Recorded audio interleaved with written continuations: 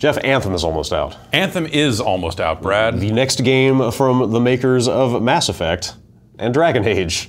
Okay. Perhaps you've heard of them. I have, yeah. Those games were good. Those are good games. They are good games. At a point. I could agree with that. The trajectory Sure. maybe there a little bit with some of that stuff. Yeah. Anyway. Well, now they're trying something new. Yeah. It's Anthem. It's a loot shooter. Yeah. Pretty different. Do you like Destiny and or Warframe and or Borderlands? Quite a bit. There's probably some more.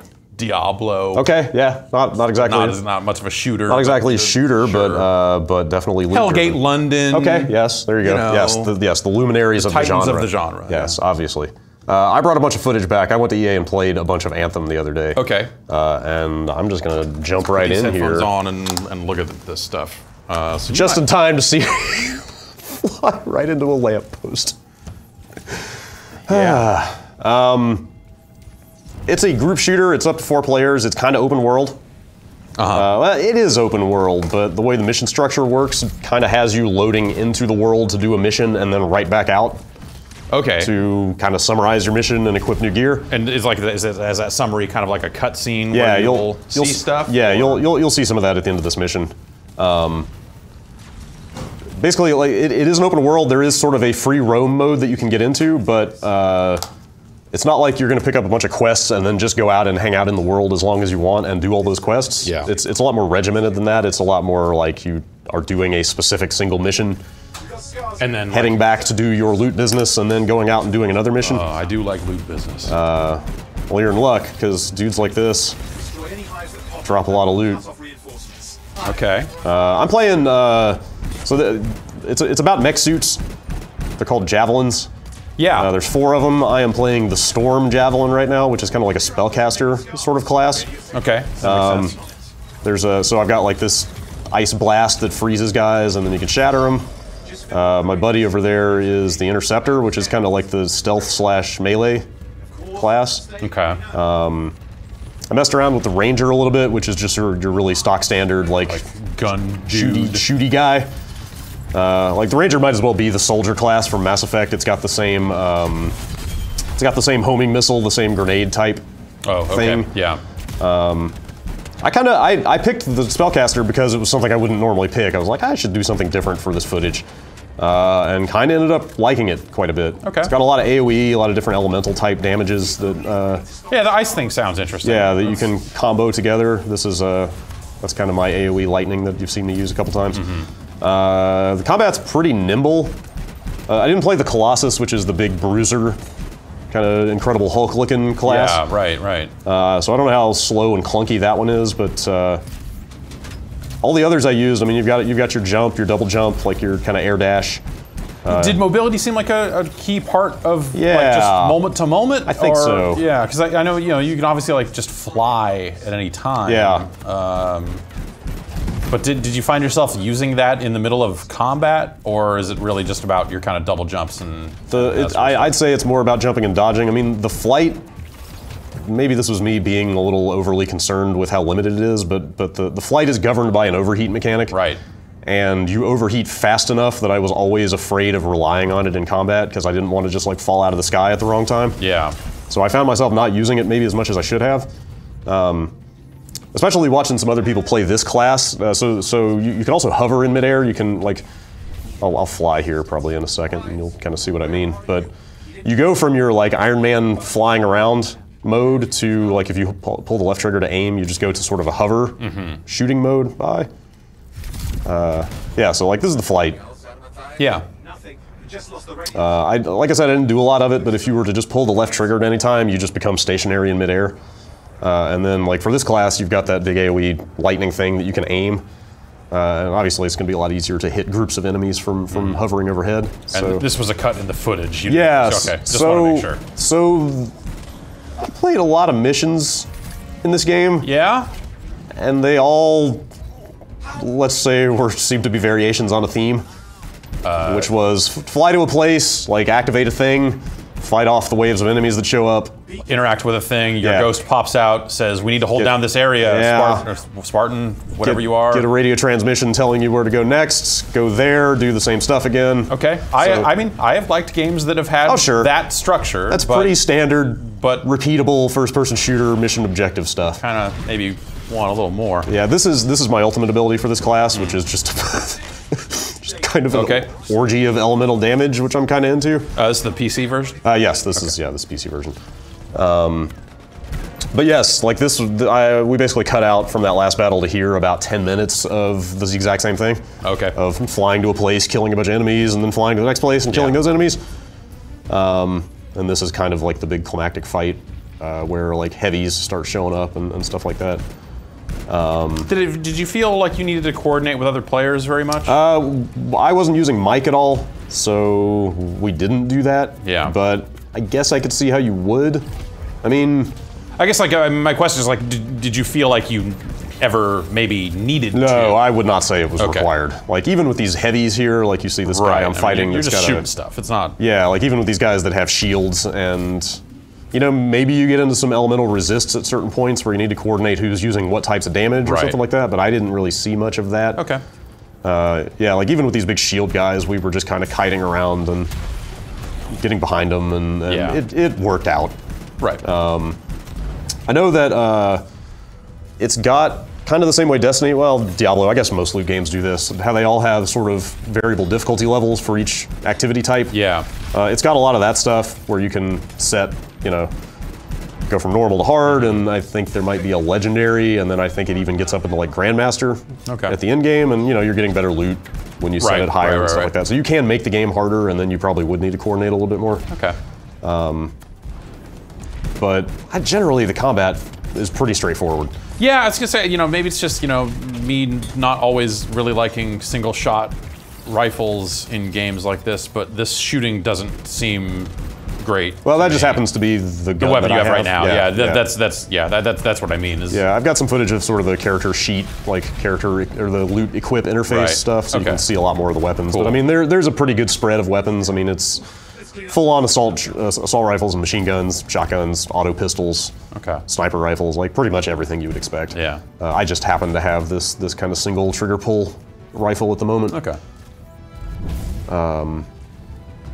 I know, like playing stuff like Destiny, I end up using a wide variety of weapons, but I don't know. Yeah, something about the way this shoots right here. Yeah, I will say, I mean, a little underwhelming. It plays like I don't want this to come off the wrong way, but it plays a lot like Mass Effect Andromeda, which is actually not the worst thing because the combat was probably the best or the most successful thing in that game. One thing they kind of got. Yeah, like they were getting somewhere with their combat design, so it feels a lot like that, but.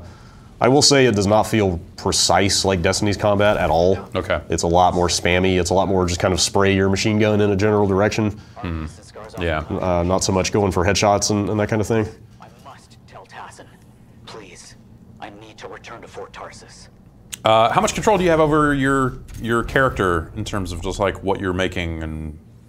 You mean in terms of character creation, crafting, that sort of stuff? You've got your 4 suits, but you know, are you?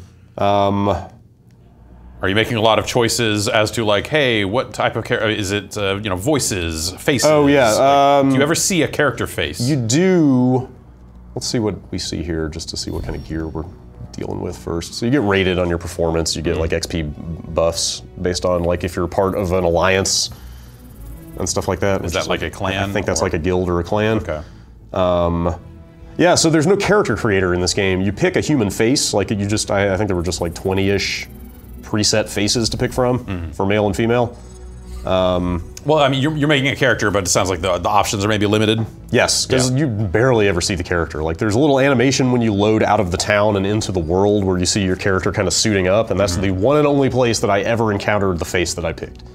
So, like, if you're expecting kind of your full-on Mass Effect style character creator, that's not here. Okay. So, yeah, you get stuff at the end of a mission. And eventually we will equip it. Yeah, so here's all the stuff I picked up. Loot drops just like a Destiny where you see a little colored gem fall out of an enemy. Oh, interesting. And you pick it up. Yeah. So I mean, I got a ton of stuff out of that one mission. It looks like abilities drop as gear, just like weapons do. Like that's what those white icons are. Like that's that is a better version of that lightning AoE thing that I had. Oh. That I can equip into that slot. Weird. So yeah, like stuff like magic abilities you would have thought would be more like something you would upgrade through some kind of like crafting or maybe some kind of skill tree, but it seems like they drop as items just like everything else. Right. You see any scars in your area?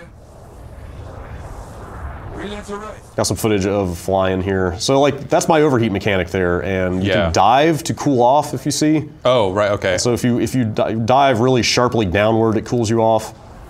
And then I'm about to overheat, and then I ran into the wall trying to hit that. Yeah, but there was water, waterfall. so... Yeah, so you see I've got a buff over there that says cooled on the left. Yeah. So that lets you fly for longer, basically because I went through water, I was cooled briefly. Yeah.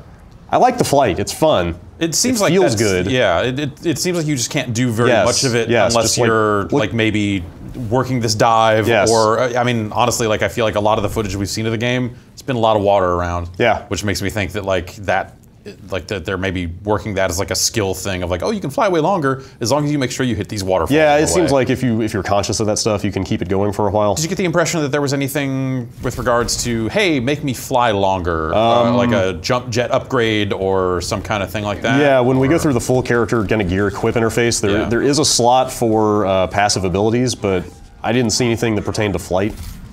Okay. Everything I saw was about like, you know, armor buffs, like 2% better at this. Yeah, specific damage buffs, some other combat related stuff. It would really be nice to see some kind of flight extension gear in there. It's like the flight is probably the most unique thing this game has going on. Like it feels good. It's fun to fly around. You're very maneuverable. Right. They have you flying in like caves and really constrained spaces quite a bit. So I feel like it's to their credit that you actually can turn on a dime enough to navigate even those spaces. And you know, is there any kind of in-flight combat, or is that really when you pull that left trigger to hover at that point, fight? Yeah, at that point you're just stationary in the air. You're not really flying and shooting at the same time. There is some kind of like what I would almost liken to like flight platforming. I mean, there are no platforms, but it's more like traversal challenge type stuff. Like there was, I didn't get any footage of it, but there was a mission where I was flying through an old kind of underground ruin with like columns of energy coming at me in patterns. Oh. And you're having to, so you can do kind of a lateral roll back and forth while you're flying. Okay. So you're kind of having to dodge obstacles in midair, so there is some sort of skill involved in the flight here and there. But it's a lot of fly here to activate that thing. Here's some dialogue. Fly to the next place.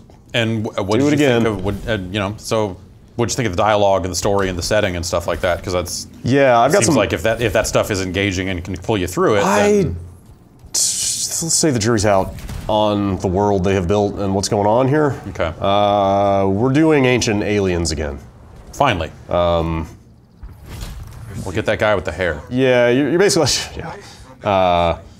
you're basically living in a world where the gods existed here at one point and are no longer here. And left a bunch of ancient technology behind that nobody understands. And then like one of those is like the anthem itself, right? Yes, the anthem of creation, which I guess everybody's trying to figure out / take control of. I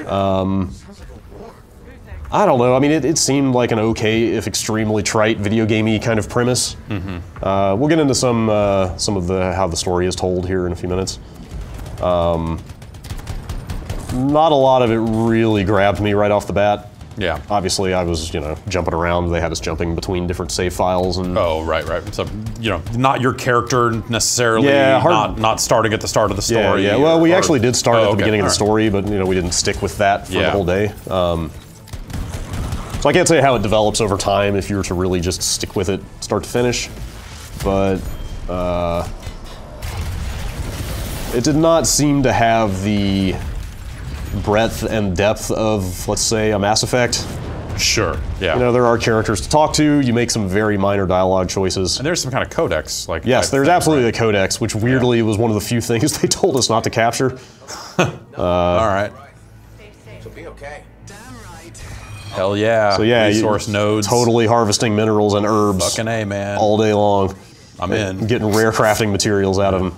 So that's one of the things you can do if you go into free roam. Like there's a lot of that stuff around the world if you just kind of want to explore. Right. this was just another random side mission that I just threw in some more footage of. But all right, so here's the character interface. You start out, you have to pick one of the 4 javelins, and you're stuck with that for the first few character levels. So the Storm, this is, like I said, the spellcaster guy. You've got basically 2 spell slots. So I've got, I think Ice Shards is the one I've been using, or Frost Shards with the just kind of the straight freezing beam. Right. Got your 2 weapon slots. Seems super straightforward. Everything's just got a power number on it. You know, you just, all right. Oh, and I see it's like your power number over there that went from 23 to 24. Is that kind of a? I guess that's overall sort of your character that's your gear score. That's your light level, I suppose. Sure. And then it seems like, you know, like you see some green versions of these things, and they'll have like that one's got plus 5% shotgun damage on it, even though it is a flame spell. What? Oh. So, and those seem to be randomly generated. I crafted more than one of the same gun, and they came out with different random traits on them like that. Okay. So, 20% speed. This is a, the support seal seems to be sort of a support ability, like you can create different kinds of shields or like damage buff zones and stuff like that. Oh, so that's like an active ability when you slap it on there. Yes, that is an active ability. And Got then it. this component thing, these are all passive. So like I've got one that gives me a bunch of extra armor. That one gives me more marksman rifle ammunition. It looks like you unlock a bunch more slots for those as you level up. Yeah. So like if there were flight enhancing abilities, they would probably go in one of these slots, but I didn't see anything like that. Okay. But I do hope there is something along those lines. But yeah, this stuff is very straightforward. Yeah, totally.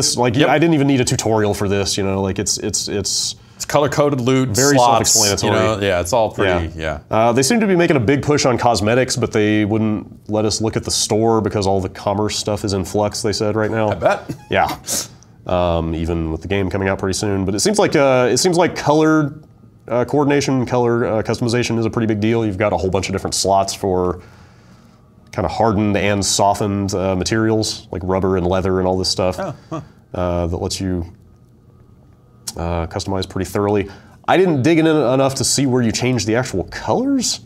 I don't know how I missed that, even though I was looking at paint. Yeah. But I saw just at the event people were doing some really serious customization of like, you know, I saw somebody that looked just like Iron Man. You know, it looks like you can go pretty hard. But like you're going pretty hard on a set model. Yes. And doing color schemes, right? It didn't seem like you didn't find like, hey, here's another helmet. No. Okay. Well, I mean, there are slots for armor, but I never got any that I saw. Oh, all right. So I'm not actually sure how that stuff works. Okay, so maybe that'll be a cosmetic change as well. Yeah, I mean, they are. I mean, you saw there are 2 types of currency in there.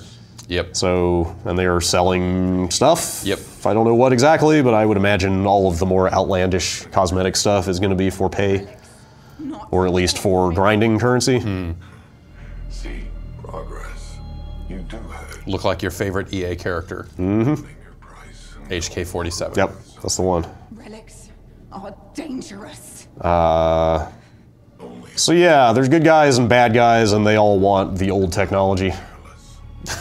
or they want to keep the other guys from getting it because they think it's dangerous. Of course. Everyone has their reasons for needing to control the god tech. Yeah, I get you. Totally. That seems to be the core of the game. Negotiations have concluded. There is some interesting character stuff here and there.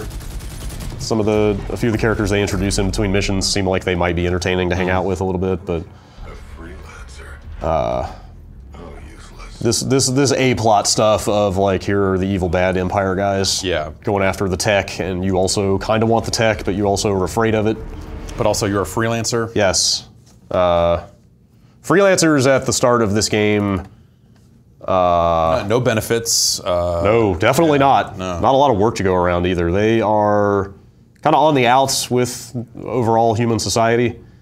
Like they've kind of blown it in a few ways, so people are not real big on the freelancer life or find them very reliable at the moment. So you're kind of trying to like do a bunch of work to rebuild trust in the community.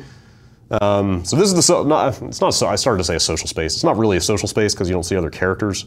But it's the opposite of a social space. It's the like story space. There is a hangar bay you can load into from here that is an explicit social space where you can kind of see other characters and stuff. But But this is Fort Tarsis. You basically just kind of come back here between missions. What is with this empty-ass amusement park-looking spot where everyone is just standing there alone waiting for you to talk to them? They're video game characters. What? Like, they hang out. They got stuff to say if you want to engage them. Have you... I don't know. Did you ever play, oh, what's it called? Mass Effect. Uh-huh. I did. Quite a bit. That was a game that when you got to the space station, when you got to the Citadel, it felt alive. Yeah. As opposed to this guy is waiting for you to walk up so he can say his one line of dialogue. Yeah. Dragon Warrior 2 style. Yeah. Or a giant Ursix? Wow. Yeah, most of the characters that have dialogue do seem to just sort of stand. There are plenty of characters wandering around in this area, but they don't seem to be ones that you can interact with. Right, yeah. What does that mean? It means this is the time to show what you're made of. So you get very limited dialogue choices, but no, there's no dialogue wheel. I don't think you're going to be having a lot of very deep, variable conversations with people. Right. Like you might have in, say, a Mass Effect. Certain rewards offered to those on the path. It took me forever to figure out who this guy is, and I finally realized he's Lucas Gray from Hitman 2. Oh, okay. What you do will matter, I promise. what you do will matter, I promise, is a really... Yeah. At any point, did anyone get up in front of the room of people at this event and say, what you do will matter, I promise? No, Man, but that's a bummer. Definitely the vibe I was getting from a lot of the writing in this game. Yeah. I mean, somebody says, we got this. Oh, in wow. the first 30, 45 minutes. You think they would have not done that? Yeah. Weird. Yeah, like the player character does not seem to have a very strong personality from what I've seen. Like not in the way that a Commander Shepard might have. Sure. Like it's less about maybe like a good guy, bad guy decisions and more like take this mission while being nice or take this mission while being snarky. A little bit more of an asshole, Okay. but generally you're just kind of an upbeat, wisecracking, like do-gooder. Yeah. So I like the visual design of the javelins and the combat looked. I mean, the spell effects coming out of your guy, that stuff looked good. Yeah. This just looks like something that they forgot to do until it was too late. Yeah, They're so like, oh, we got to put people in this. yeah, don't we? so like there's plenty of footage of the combat already out there. The reason I wanted to go to this event more than anything was to see what the story stuff behind it all is. Right. Because Bioware is such a storied RPG studio, right? Yeah. Like I really wanted to know, like, is there a bunch of Mass Effect lurking behind this open world loot-driven combat? There's been an unusual amount of And What did Sentinel Bryn here have to say about it? whatever it is. she said I could go out and kill some more Scar, All right. potentially in waves, and get 3 items out of it there at the bottom. Freelancer. Right. No problem. Yeah, that's typically how you wander around and interact with characters in Fort Tarsis and pick up missions. Yeah. Did you see the hangar, the social hub? Do we have any footage of that? I don't or- think we have any footage of that. Okay. I wasn't sure if it was all working exactly because there was nobody else there at the time. It was empty. Okay. You do have access to basically all of the nodes that you would walking around the proper Fort Tarsis, also in that hangar. So like the shop, the forge to customize and craft. Oh, so it's like the like quick Yes, shortcut it is version. basically of, a smaller room that is just kind of a quick menu that accesses all the functionality. So here at the game world. This is pretty early on, so there aren't a lot of icons populated here, but typically if you have any story and side missions, they'll show up here, and you can pick those. The game has what are called strongholds, I believe, which, from what I gather, so you can actually, I think you can kind of match into existing games like this. So if somebody had a stronghold going, I could just hop in there. Those seem to be like dungeons or kind of strikes in the Destiny context. More kind of like slightly more involved, longer missions with more objectives. and that seems like something that's separated from the story. Like you have a story mission there, but maybe if you had done that story mission, it would be more like, hey, come back here for the stronghold. I'm not sure if there are different locations or not. Okay. Well, most of the story Well, missions. that's what I'm asking. Like, do Yeah. you think do you get the impression that that's like, hey, it's a beefed up version of the mission? Oh no, they're with separate. the story stripped out. They are Okay, separate. Yeah, okay. they're definitely because they have story in themselves. Like they have their own Okay. unique little narratives. Okay. Like one of them was like, oh, the Scar are manufacturing a bunch of acid bombs in this facility. We need to get in there and stop them from doing that. This is the quest interface. Like you've got, excuse me, you've got story missions, side missions, like character-specific missions. You've got these kind of faction challenges. Like these are more cumulative over time. Okay. As you can see, like you just kind of, as you do stuff, you're racking up meter with these different groups. 100 kills with a shotgun to get this thing. And then you end up getting a bunch of stuff out of it over time, seemingly. So like a lot of different activities to be working on at a time. Yeah. But like I said, you can't go out into the world and just tick off a giant laundry list of missions while you're there. You pick a mission before you load into the world, do that mission, and then load back out. So it's not quite as free form as that. Here's this one other later mission that I did where I was playing the Interceptor with the sniper rifle. I didn't click with the Interceptor very much. Part of the problem here is I ran out of ammo for my other gun, so I have to be using a sniper rifle for a second. Don't pick the sniper class if you're not looking to snipe. Well, that gun was totally my choice. I just picked the sniper because it was the best green that I had. But so this class has like throwing stars, and some kind of mines that you can throw down, which I did not find to be super effective. But it's largely a melee class. Like this is the class that does like really involved high damage melee stuff. The other classes just have like kind of a single hit melee. All right. I want to say the game sort of portrayed the Interceptor as like a higher level javelin. Like an advanced, or or kind of you should be all right at this game. Because here's your kind of glass cannon. Yeah, like kind of requiring a little more nuance. Yeah. They're down. Did they seem a little off balance to you? It's got a really nice look to it. Yeah, I do like the look good. of their suits and stuff. And the world is big, and you can move in and out of these interior areas pretty seamlessly, which is kind of cool. Yeah. Like that's the one thing it has over Destiny for me is like a big world to explore. Right. Instead of just these very small segmented levels. And the traversal, obviously. You know, yeah, it's being fun. able to fly everywhere, you know, it's not hard to envision this game as like, oh, you can fly when you're in the outside world, but when you're in missions, absolutely not. Right, no. And that would be very disappointing. So it's cool that you can just kind of, oh, I want to get over there, I can just fly there. It is cool, it is as freeform as it is. So there's a little bit of light puzzle solving. Like you saw, I found that purple sigil on the underside of that bridge. Yeah. Which told me what to set that thing to. Although, now that you mentioned limiting flight, there are spots where you get stuck in a flight suppression field. Oh wow! And it turns off your jetpack. Wow. Okay. But then at that point, like Gameplay. the objective there is just like, okay, kill the thing generating the field, and then you can fly again. I only saw that once the entire time I was playing, so it's not like they're gonna take the fun thing away from you that often.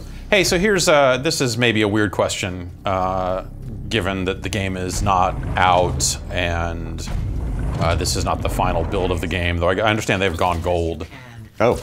I believe they. I want to say they said that. I mean, the game's out soon enough that they would almost have to be. Yeah, that would make sense. Close to being in manufacturing by now. Yeah.